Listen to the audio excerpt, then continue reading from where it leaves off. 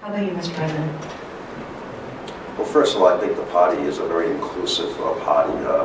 As someone said, it's a big tent, and people come in with the differences of opinion, and I'm sure that happens with other parties. I can only speak for what goes on in the Senate.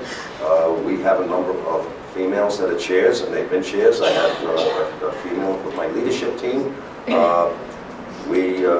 We allow everyone to come in. If someone wants a meeting, it doesn't matter if male, female, we try to treat everyone like we would want to be treated, and that's the way the Senate has operated. That's the way it operated under my predecessor, and that's the way I wanted to operate while I'm the president.